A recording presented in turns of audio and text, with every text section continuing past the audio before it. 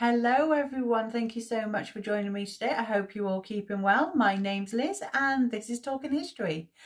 So last week I covered the Anarchy. This week we're going to take a little trip back to Scotland and delve into the story of King David I of Scotland. And if he is someone you are interested in, please do stay tuned.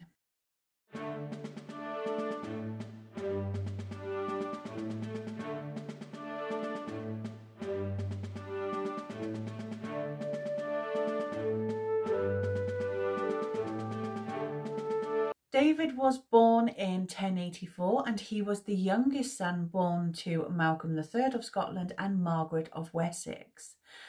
And David joined his brothers in leaving Scotland for their own safety to northern England in 1093 when their parents died within days of each other. And their uncle, Donald, seized the throne for himself, becoming Donald III. In 1097, Donald III was succeeded by David's older brothers Edgar and then Alexander. Now, on Edgar's deathbed, he insisted that Alexander allowed David to govern the lowlands of Scotland. Now, David gave himself the title Prince of the Cumbrian region from 1113. David, he resided with his brother-in-law, King Henry I of England, and Henry had also arranged David's marriage to the widow Countess Maud de Senseless, who was a great-niece of William the Conqueror, in 1114. Now, through the marriage, David acquired the immensely rich earldom of Huntingdon with its large estates of Northamptonshire and Bedfordshire. David and Maud, they had one son together named Henry, who was born in 1115. Now, Henry would become the Earl of Northumberland, but Henry died in 1152, just a year before his father's death of natural causes. During the 1120s, David had participated in medieval tournaments in northern France, and he was now a thoroughly European noble in both outlook and in habits. David's brother Alexander died in 1124 without any legitimate heirs, and David was declared king on the 25th of April. And he was the first Scottish king to bear that name. Alexander had one illegitimate son named Malcolm, and he rebelled twice. Firstly in 1125, and he was defeated by David's supporters. Then again in 1130 with the support of Angus, the ruler of the Moray region. And Angus, was also a descendant of Macbeth, the Scottish king, as in Shakespeare's Macbeth.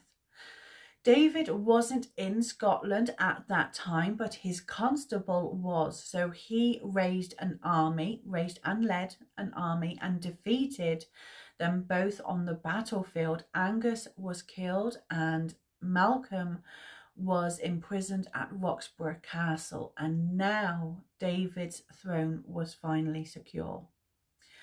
David had invited many English, Norman and Flemish nobles to reside in the southern part of his kingdom in exchange that they gave military service for the large estates. Some resided in David's newly created royal borough, where special privileges were given to encourage growth in trade, particularly in wool and hides. Some of those that arrived would become important to Scotland's future. They included the Cumbrians, the Bruces and the Stuarts. The Knights Templar was also given base at Ballintradoch. I hope I pronounced that right. I apologise to anyone from Scotland. I really hope I pronounced that right. In Midlothian. Scotland had also been enjoying a peaceful relationship with England, as they had been tied when David's sister Matilda had married Henry I, and his older brother Alexander had married David's illegitimate daughter Sabella. However, when Henry died in 1135, he left no legitimate male heir, only his daughter, Empress Matilda, who was now Henry's nominated successor. And she was not to the liking of many powerful barons who had preferred Matilda's cousin, Stephen, who was one of the wealthiest men in England at that time. David had supported his niece, Empress Matilda, as he had made a promise to Henry. Although Stephen was married to Matilda of Boulogne, who was also a niece of David's, Stephen was crowned King of England and the anarchy began. Now, David, much like many other barons and nobles and everything else, he took full advantage of the anarchy. He invaded northern England, where he captured the great castles of Carlisle and Newcastle, and he laid siege to the mighty Durham Castle. Now, King Stephen, he led an army to the north in February 1136. David chose to settle. He gave up Newcastle but kept control of Carlisle.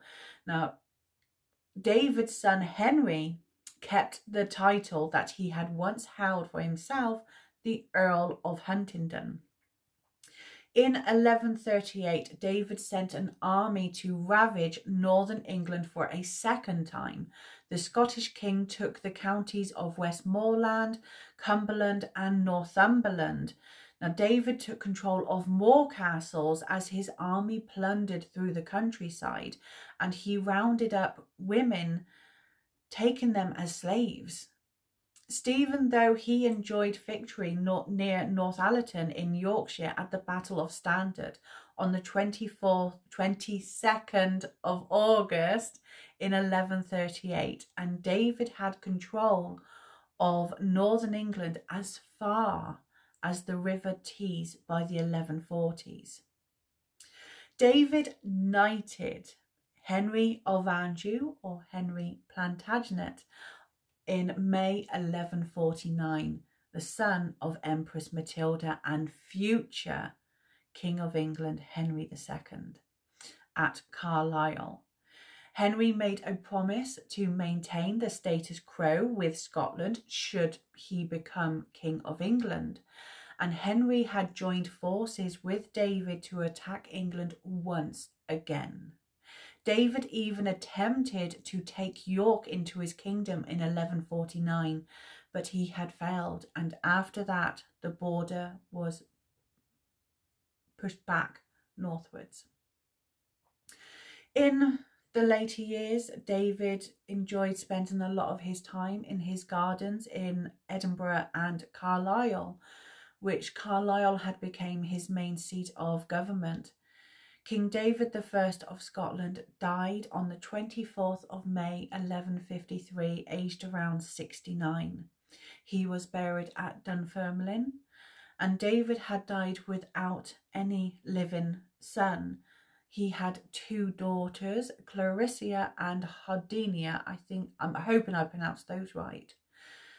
David had wished for his 12-year-old grandson, Malcolm, who was the son of the late Henry, Earl of Northumberland, becoming Malcolm IV of Scotland. Unfortunately, Malcolm was no match for the new English King Henry II. Malcolm gave up all of the territorial gains that David had made during his reign. Malcolm IV reigned for 12 troublesome years, and his reign ended abruptly in 1165 when he died suddenly. Malcolm died childless, so Malcolm's brother William became the next King of Scotland. William would become known as William the Lion. And there's David's story. A short video for today, just to tide us over, building up to Empress Matilda, don't worry. And I do have a few more videos planned. I'm going to stretch it out a little bit longer. But anyway, I hope you enjoyed the video. Let me know what you think. Thank you for your continued support. I really, really appreciate it. It means so, so much. So keep being amazing. Everyone, please, well, just keep subscribing and liking and sharing, and just keep doing all the good stuff, because you are all amazing. Anyway, until then, look after yourselves, and I'll see you in the next video.